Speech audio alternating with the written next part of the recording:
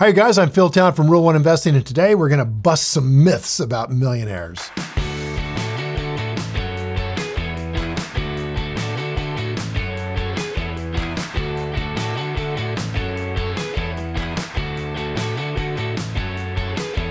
What comes to mind when you think of a millionaire?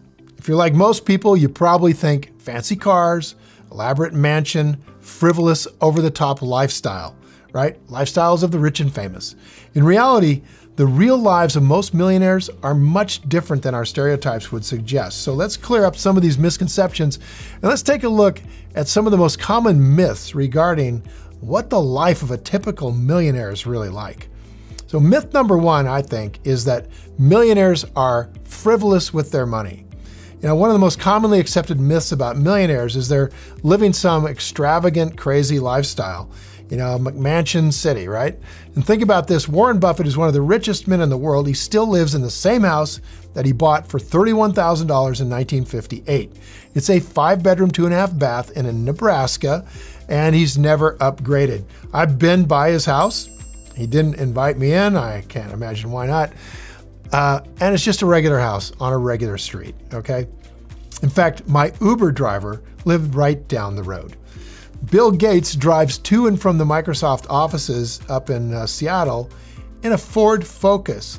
Yep, he's got himself a Porsche in the garage with his billions, but it's never been his everyday ride. Sam Walton, who built Walmart, was famous for driving in a pickup truck and just living in a regular neighborhood. I could use myself as an example to a certain degree just because a lot of people think that having money means, you know, treating yourself constantly. My favorite car is my Ram truck. And guess what my wife's favorite car is? Her Ram truck. And guess what? Yep, we got two.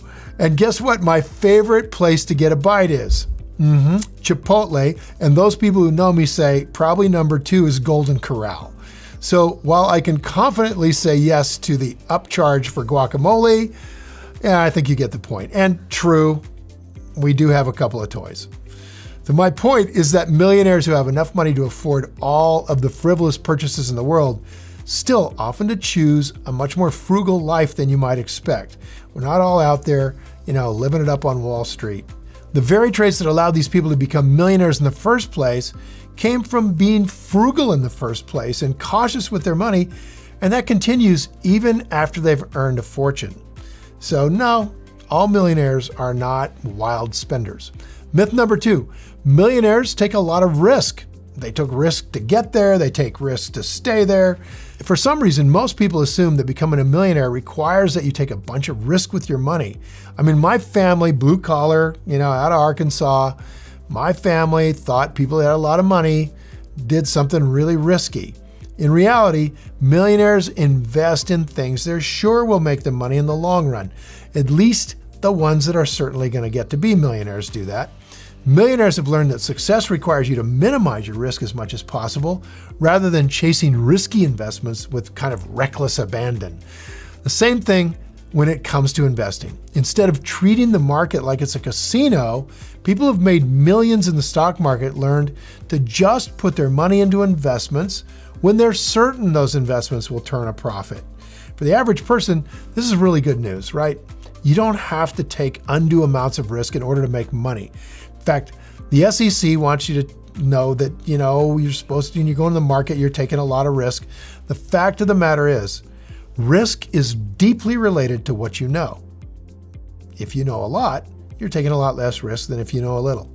In fact, the best investing approaches are those that seek to minimize risk as much as possible. And I will grant the SEC this. You never get rid of risk entirely, no matter what you do, right? We're not even sure the sun will come up tomorrow. But that being said, while there are some exceptions, most people who became millionaires are really cautious investors, very conservative, who try to lower their risk as much as they are able. And I would argue with the SEC that the great investors out there are actually taking less risk buying individual companies than you are taking putting your money in an index fund. Myth number 3, millionaires all start with plenty of money, right? You ever heard the old adage, it takes money to make money? Then you understand why most people assume that all millionaires start out with a lot of money in the first place, right? Like a guy who starts out on third base and thinks he hit a triple. So in some cases, this is certainly true. After all, plenty of people are born into wealth. There is such a thing as generational wealth. But strangely, and this is amazing what the New York Times reported, is that people who are wealthy find that the next generations pretty much deplete that wealth on a regular basis, where people who are born poor can climb to the top in America. So in some cases, this is certainly true, right?